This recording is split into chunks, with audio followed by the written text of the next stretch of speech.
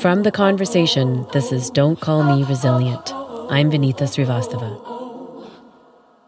This idea of the cult of motherhood that Black women have never been welcome into. It's a very prestigious club for white women. We, Black women, chip at it in terms of trying to get into this club, but we're never really welcomed. We're critiqued, we're demonized, our race is weaponized against us. Mother's Day is just a few days away here in North America. It can be a complicated day. For some, it could mean a bouquet of flowers or a breakfast in bed for their mom. For others, it could mean mourning the loss of a loved one or dealing with a haunted past. And for some, like the 60% of incarcerated women who are mothers, it can mean something else entirely. In Canada, women's prisons are filling up. In fact, the fastest growing prison population in Canada is racialized women. More than 1 in 3 women in federal custody are Indigenous. And the percentage of South Asian women and African Canadian women in custody is also disproportionately high. One of the reasons for this is rising poverty. Despite a reduction in crime in the last 20 years, many women attempting to make ends meet for their families end up colliding with the prison system. Amidst a financial turndown and ballooning economic inequality, criminalizing attempts at survival is all the more staggering, and the effects on families is devastating. Today we're speaking with Rai Reece, an assistant professor of sociology at Toronto Metropolitan University. Her research focuses on prisons, Black feminism, and critical feminist criminology. Lorraine Pinnock is also here. She is the Ontario coordinator for the Walls to Bridges program, which helps women with education when transitioning out of the system. It's a transition she has made herself. In 2011, Lorraine was incarcerated at the Grand Valley Institution for Women in Kitchener. Thank you both so much for coming on to the podcast today. Thank you for having us. So, Mother's Day is coming up. Rai, I'm wondering what you have witnessed with the women you work with in prisons and jails around Mother's Day. Oh, boy.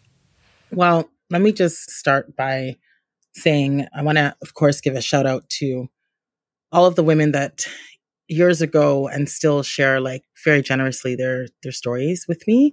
Most of what I learned around social justice and incarceration was from women inside. I think that was my greatest education. Okay, so Mother's Day. I can tell you unequivocally from the women that I interviewed that the conception of Mother's Day is highly contested because Black women have never really been considered in the creation of this day that honors women, which is very much a colonial construct. So if you think about, how many systems of colonial control have destroyed, annihilated, continue to perpetuate genocide against Indigenous and Black women, folks in the general society don't often think of the plight of Indigenous and Black women when thinking about what it means to be in the quote unquote cult of motherhood. These are women who historically have always been ostracized and have been erased and invisibilized or demonized in terms of ideals around mothering. So I think for many women in prison that I had the opportunity to interview and also those that I worked with when I was doing frontline work, Mother's Day is very contentious.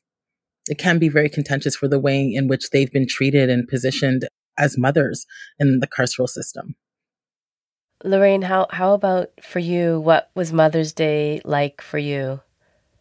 So I grew up as Jehovah's Witness, so we didn't celebrate any holiday whatsoever. So it was just another day for me. But I can say that you could see the visiting room, and it was mostly populated with children and parents that were not Indigenous or Black. So the majority would be Caucasian. I think this stemmed hugely from the fact that it was sort of a code in the carceral space that Black women, they're not really good parents anyways, right? And so now that they're in jail, they want to pretend as if their children meant everything to them. And so they were oftentimes denied that opportunity to actually be in close proximity to their children because of this unfound belief. So you're saying there's an assumption of how Black mothers, Indigenous mothers are perceived to be as parents. Mm-hmm. And so therefore they're denied time with their children. Right.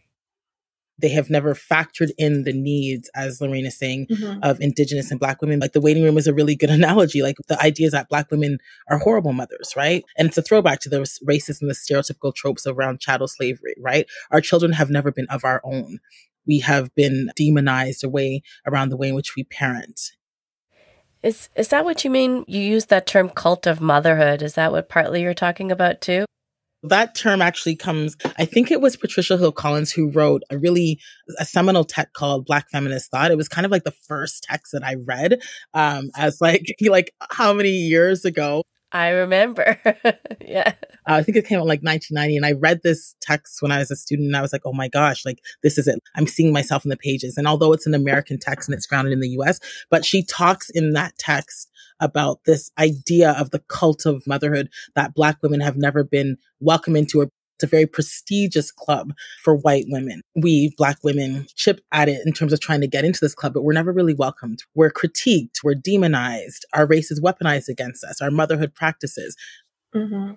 Yeah, and something that I personally experienced in prisons, randomly, they can just come to your cell or your unit and decide that they want to do a search. So personally, I have never invited my children to come to jail to visit me. I had a couple of their pictures in my unit, and I remember in one search and the guards picked up the pictures and they said, all these Black women, they have all these kids, but they don't know who their dads are. That again is just stereotypical of people just throwing all Black women in this bucket and say all of them, like these Black women, like meaning all of them, right? Lorraine, you mentioned that you decided not to invite your children. Can you tell us a little bit more about that? Yeah, so I envisioned that experience being painful and traumatizing, and I didn't want my children going through that, especially because for me personally, my family, my parents were not a support system for me because they thought that I had brought shame to the family. So knowing that my children would have to come to that space and leave without a space that they could actually debrief, I didn't want to put them through that. Can you tell us a little bit about your story and how you ended up in the prison system? Sure. So I was working at hospital in Toronto.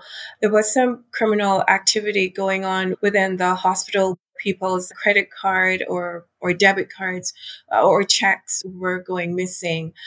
Upon investigating that, the image that they showed me had Black women, withdrawing money.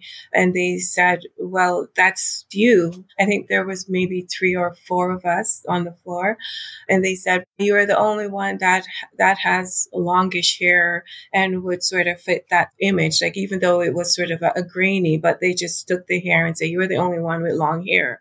And so based on that, I was let go from my job and then charged with that crime. So after losing my job to pay for a lawyer's fee to help maintain the apartment that my kids and I were living at just for daily living, I actually thought, I know that it was irrational of me, but I just thought, well, if they're going to accuse me of doing this crime, why not just do the same crime that they're accusing me of doing? And so that's exactly what I started to do. So it's almost as if they sort of like planted a seed. I've never excused myself because I do know that lots of people are in similar position, but didn't succumb to that need. But for me, that was my thought on how to cope at that time. Thank you. So, Ray, we're hearing from Lorraine some of the reasons that, took her to that path. What are some of the reasons that we are seeing an uptick of women and racialized women behind bars right now? Mm-hmm. Yeah, I Lorraine's story is deeply troubling, first and foremost, because of the way in which she was criminalized, racialized as a Black woman. If we look at the recorded stats, particularly around Black women who are incarcerated at the federal level, we're looking at mostly Schedule II offenses, which are drug offenses or offenses related to poverty. So we're not seeing, it's not violent crimes, it's poverty related offenses as defined by the criminal code, which then of course is connected to the social conditions and the feminization of poverty. You're going to find a very high disproportionate number of Indigenous women who are in those spaces for, again, poverty related crimes as defined. I keep saying as defined by the criminal code because these are social. They're social crimes, so to speak, right? They're not even crimes. They're social responses to dispossession. There's a disproportionate number of Black women in federal spaces, again, related to poverty. There's been a little bit of a decline in the number of Black women who are incarcerated at the federal level. And while that's a good thing, I don't want to mislead the listeners to think, okay, let's start cheering, because that still does not necessarily solve the problems of social inequality that are specific to Black women's lives. So there's still systemic issues that are very much still burgeoning, right? When we think about like who's housed in carceral spaces, right? What are some of the other issues? I mean, you talk about poverty. How much of that has to do with some of the other issues that we were talking about, like mental health issues, or you mentioned drugs, I think? When we talk about drug offenses, we're talking about women who may move weight or who are muling drugs, right? So they're carrying drugs on their person or in their person, like swallowing and moving those drugs across like geographical borders, right? I see. Quite a few of the women that I interviewed at GVI when I was doing my dissertation were women who were incarcerated for those very same crimes, for moving weights, as we'd say, or for moving drugs across. Yeah. So they're part of the underground economy, basically. Yeah. Right. So, Lorraine, how did the incarceration that you experienced affect you? I thought that my incarceration would break me, but surprisingly enough, it did not do that. And so it sort of had the reverse for me. I'm a tall person, 5'10", almost 5'11". And so I walk around and I think my back is straight and my head is held up.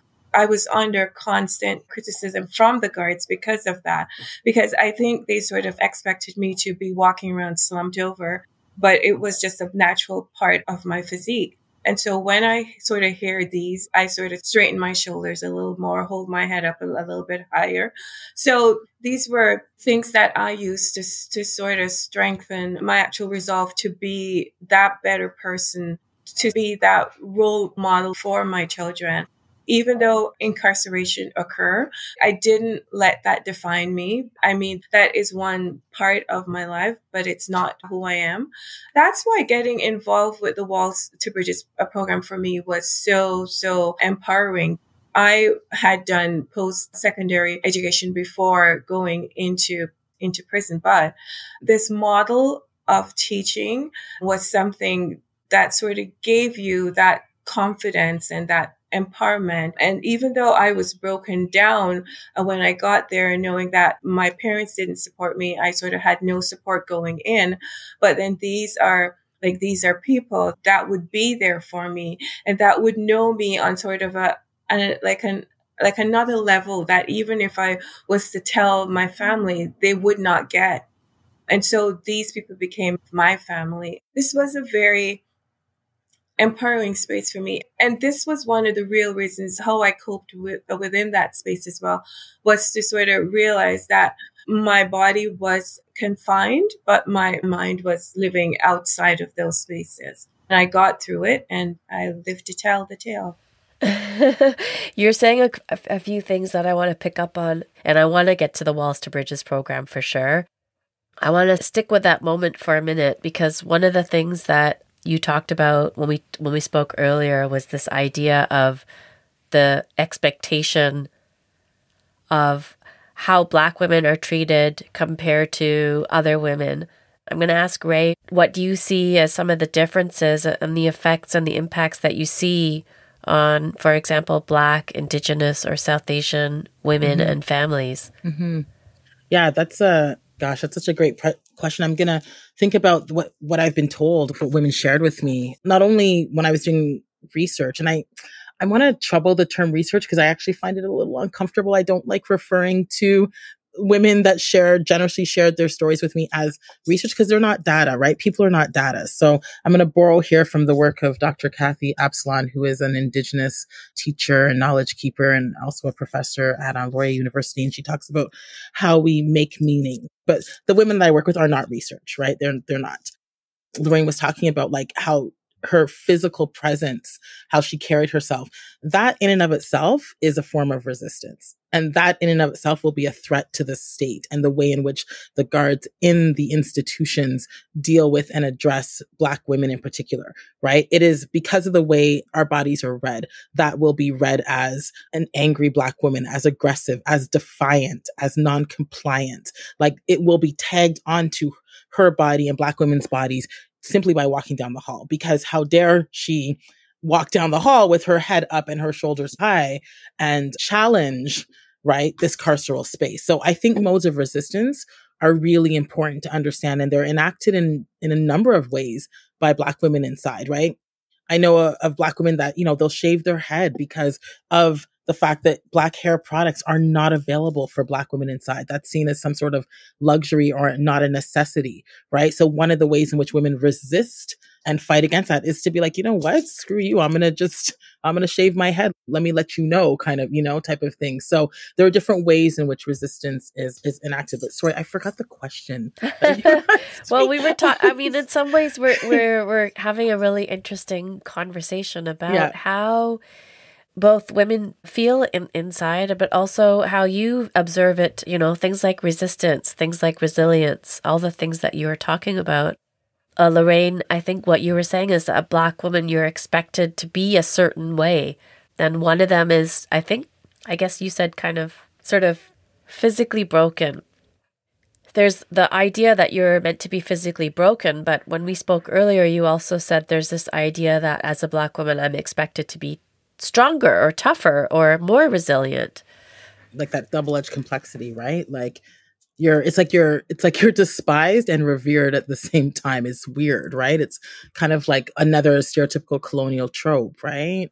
Yeah, no, it's true. For instance, if you were going up for an ETA, but there was only, say, one driver or two driver that could make that trip, most of the times the white person would get to go on that trip instead of you because, she can handle it, right? She's tough, so she can handle it. So it's that sort of mixed message. It's just stereotypes that they sort of label you with. She doesn't know who her kid or her baby dads are. She can do without seeing her kids. She can do without going on an ETA, but yet you're not supposed to walk around showing strength. It was sort of like they were playing with you just to see how far they could go before you sort of, get completely broken. I'm sorry, what's an ETA? So it's escorted temporary absence, where you can apply to go to church, go to see your family for a day, go to the halfway house. So just anything escorted outside of prison's ground. ETAs are really important when you come up to boards, like the parole boards. So there are ETAs, as Lorraine mentioned, and there are UTAs, which are unescorted temporary absences. And so in order to get to a UTA, you have to have successful, in quotations, as defined by the prison, ETAs, right? So if you don't have, and I don't know if there's a certain number, but if you don't have successful ETAs, you're not going to get to UTAs, which you need to demonstrate UTAs and that you are trustworthy. The language, I'm using the language of the state, right? That you can be trusted, you are trustworthy. And that's going to go into your review when you get to boards, and they're going to pull up your correctional plan and see if you've been compliant. And oh my goodness, look, Lorraine's had how many UTAs? So she must be whatever, right? And so the point here is that a lot of Indigenous and Black women don't get access to ETAs. And so if they're not given that access for the reasons that Lorraine mentioned, as well as other reasons that are stereotypically grounded in the way in which their bodies are viewed or their security concerns, then they're not going to have potentially won't have a successful run when they get to boards. So these are all some of the challenges that women face in attempting to maintain connections with their children, where mothers, parents face while attempting to maintain a connection with their children. Yeah. Are there other challenges that you want to talk about?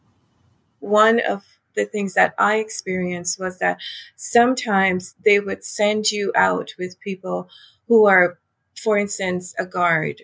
And it's almost as if everywhere that you go in the house or in the space, they're there with you. And sometimes if you're having a conversation with your children, then sometimes they also feel the need to jump in and say like, well, don't you think this is a bad thing that she went to jail? So they're sort of intervening in your conversation with your children. Like sometimes I wasn't quite sure why that was needed. I remember asking for an ETA to go to my parents' home, and the guard that was taking me, she made it a point to tell my parents, well, she won't be allowed to come here after, like when she is on parole, because her crime is defrauding elderly people. And there's a lot of elderly people that lives in this building. And so while you are trying to build a relationship, they are trying to instill in them that this person is just bad. One of the things that we wanted to get to is the idea of the transitioning out, if that's okay, if we can move on to that part of the conversation. I hear what you're saying, Lorraine, that the challenges are deep. You mentioned the Walls to Bridges program. What do those challenges look like upon release? Lorraine, when we talked earlier, you described the transition almost as a second death. What did you mean by that? During that whole court process and that trial process, that is sort of like your first death, right? Especially in my case, people weren't there to actually support me on my journey going away from my family. And then the second that when I'm re-entering society, they weren't there to sort of support me either.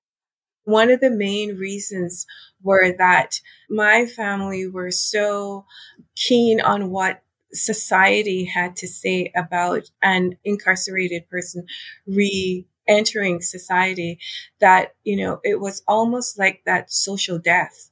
You're not celebrated as doing a good job, as surviving prisons and coming back outside to make something of your lives. The media sensationalize people going away to such big extent that it's almost like, yeah, let's have a party. She's getting locked up. She's going away. But yet that sort of party is not there for you when you've done the time. Mm-hmm. I completely agree, Lorraine. And I think one of the biggest things, in addition to everything that Lorraine has said, is there is so much shame that Black women hold around incarceration. Because as Lorraine mentioned, I think it was so poignant, Rainey, when you said, this notion that you had shamed your family, right? Like you had disappointed your family, right? There's social pressure that often is put on families, the children of families who have immigrated to this country. There's a lot of expectation, right? That expectation is not grounded in an understanding, because it's maybe not available, of what it actually means to come to a colonial country as a racialized immigrant person and try and raise your kids here, right? So it's this, I worked my ass off, or worked hard to get from the islands to come here to give you a better life. And here it is now, you effed up, right? It's very simple and black and white. And I do not mean that in a pejorative way. It is an OG understanding of how many older immigrant families understand, when you leave home, right? The idea is that you are coming to the US or Canada or England for a better life. So when something happens within the context of your family that contravenes the ideas that you've had for your children, it comes with an enormous amount of weight and shame. You don't want to have to pick up the phone and tell your people back home, oh my goodness, this is what our family is going through. I think that's a piece that often gets left out of, why women carry so much shame, why Black women carry so much shame, because it's almost like you've let down your entire family, your cousins, your aunties, your nieces and nephews, everybody who has been banking on you to come to foreign and get paper and try and remit, and I'm like, seriously, right? It's a lot for a woman to carry, right? It's a lot for women to carry when they leave their children back home and they come here. It's a lot for women to carry when they are here and they have children here and they still are carrying that. So the shame is huge, right? The secrecy around being incarcerated, having a criminal record, the fear of losing your children if the school system finds out that you are a mother who was once incarcerated. So there's so much fear around all these pieces. And that makes it hard for you to navigate and negotiate, right? So you're kind of always thinking one step ahead. Like you get a job and it's like, oh shit, they're going to do a criminal record check on me. They're going to CPIC me and it's going to show whatever my charge, whether or not those were convictions, CPICs still show charges. Every arrest doesn't lead to a charge and every charge doesn't lead to a conviction. I find for the women that I spoke with, there's kind of always this, you're running on this hamster wheel sometimes in your head of thinking, oh my goodness, I need to always be one step ahead, but maybe not always feeling like you can get off that hamster wheel. So the shame and the stigma can be very isolating because you don't want to disclose because you don't know who you can trust. You don't know if that disclosure is going to be weaponized against you.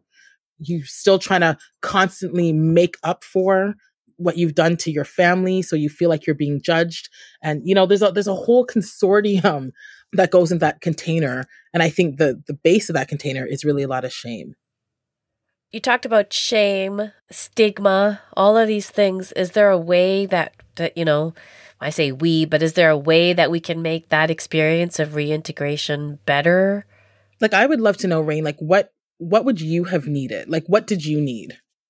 I think I just really needed people who were there for me, that people who I know that sort of had my back. I got released directly into a halfway house where there are other people there who were incarcerated. But just because we come from a space of incarceration does not necessarily mean that you are trustworthy. This stems from also the culture of the halfway houses in that they sort of perpetuate, lateral violence where they sort of present that atmosphere as you being like a crab in bucket clawing your way. So when you're clawing your way up, you're sort of pulling down people.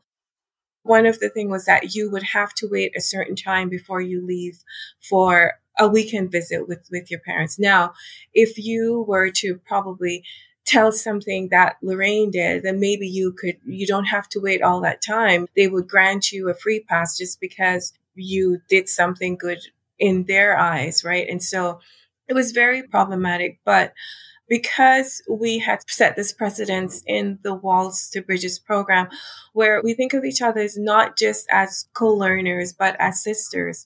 In the Walls to Bridges classes, Vinita, we share so deeply and so intense. Some of these people, like Ray, they are actually professors. So I could refer to them as references for jobs. And I just want to underscore what Rain's saying around like supporting folks, right? So like, it's such a pleasure for me to like write reference letters and talk about the need to like employ women, like women who have criminal records, right? So it's really important to create spaces for women to flourish. Like, if you want to work with folks who have been formerly incarcerated, have conversations with folks, right? I've often invited formerly incarcerated women for years into my classroom. And it is not in the sense of voyeurism. I ask them to lead the lecture, do take carriage of the space. And I talk to my students, if you want to ask questions, you do it because you're trying to critically enhance your learning around social issues that have contributed to their criminalization, right? So it's how you frame those pieces, create spaces for women who have been inside. Can I ask for a couple of lines of definition of what the Walls to Bridges program is? Yes. So the Walls to Bridges program brings together people within carceral spaces and people from university spaces for a 4-credit term university course. We dismantle that banking system where there is one expert in the room and And in that classroom, we're all expert and we're all learners. And so there is no such thing as a professor who knows it all, because we're learning and we're learning from each other and teaching each other. This is a space where many, many wonderful, empowering transformation occurs. I, as a criminalized person, I was just so blown away that, wow, I am actually teaching these professors things that they don't know, and they can only get from textbooks. And sometimes textbook does not quite cut it. It was really, really that space for me that actually turned it around for me. I took the facilitator training in 2016, and I've been affiliated with programs since then. And it is intense. I mean, if you are invested in social justice transformative work, you got to own your stuff, and you've got to, be willing to engage in like self-reflection, which really asks you to, speak to your location, like think about, your social identity, and are you complicit in processes of subjugation and harm? If you could identify a couple of larger structural changes that you think are needed to stem the incarceration of racialized women that we're seeing, what would you suggest? Let me rupture the system. Abolition now, abolition, the absolute rupturing. I'm not even going to use the term dismantle. I'm going to borrow from the work of Dr. Rai Reece and talk about like rupturing these systems. No more prisons, and I know that's a hard concept for people to wrap their head around. And there's no expectation that folks are going to hear this podcast and be like, what are we talking about? But really and truly, abolition is connected to a larger ecosystem of like the shadow carceral state, the child welfare system, the immigration and refugee system, the healthcare system, the education system, all of these systems. We don't have one system in this country that is not entrenched in systemic racism, not one, right? And so if we want to work towards lessening, reducing, whatever language you want to use around, the incarceration of Indigenous and Black folks, Black women, we need to get rid of prisons. So I will end it there and let the calls come in.